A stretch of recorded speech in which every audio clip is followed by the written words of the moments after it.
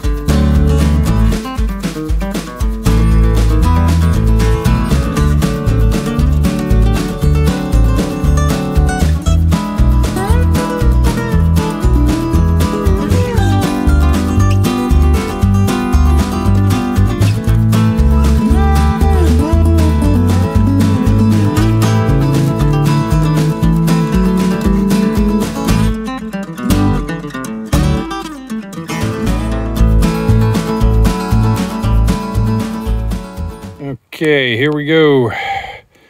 All finished.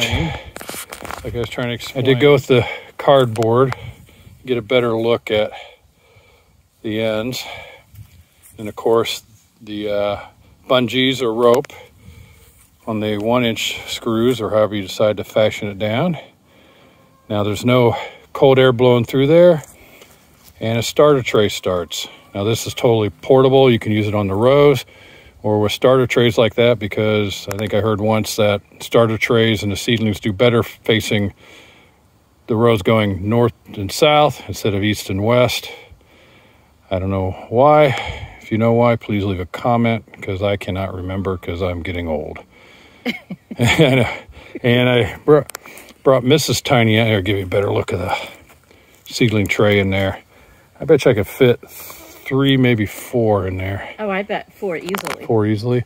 Yeah. And let's get an opinion. Oh, you're going to film me? No, I'm not going to. I won't film you. No, I'll get in there. All right. That's all right. I'll get in there. All right. I've been in the garage. We're still trying to unpack. We're coming up on 2 years, and we're still unpacking the garage. All right. Gerard is in jail, by the way, everybody. That's right. There you go. This is going to work. So, really awesome. All you have to do is unhook the...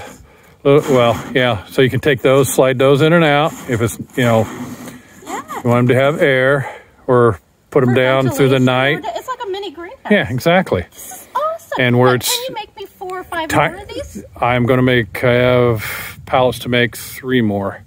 Oh, okay. I'll make more. Okay, quick review. The pallets you saw earlier, I tore apart. I tried different ways. If you own a Sawzall with the wood with nail blade, that works really well. And the only thing I bought was the polycarb, 2 12-footers cut in half to 6 foot, because they were $32, $33 for each 12-footer, or you can spend $22 for an 8-footer. So we went with 6 just for the cheapo factor, and on top of that, it seems that these 6-footers will be easier to handle when you're picking them up and moving them, and would fit into an 8-foot raised bed a little bit easier too, if you're going to use them for direct sew, which we probably will try. I'm sure we'll try.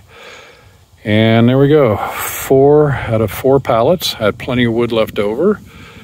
And then the crossboard, so that will be some good kindling for the wood stove.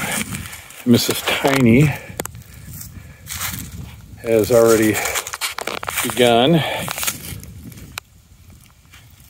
Can't see because the sun's so bright now. And she chose to leave the ends open for right now.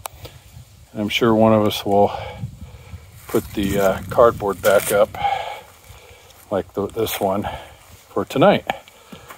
Also, I'd like to mention that I kind of put the dirt up around the edges a little bit, just so nothing would leak through.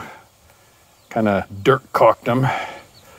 So when we close them up like that, they are going to be airtight and no cold can get in and the warm cannot get out. Now,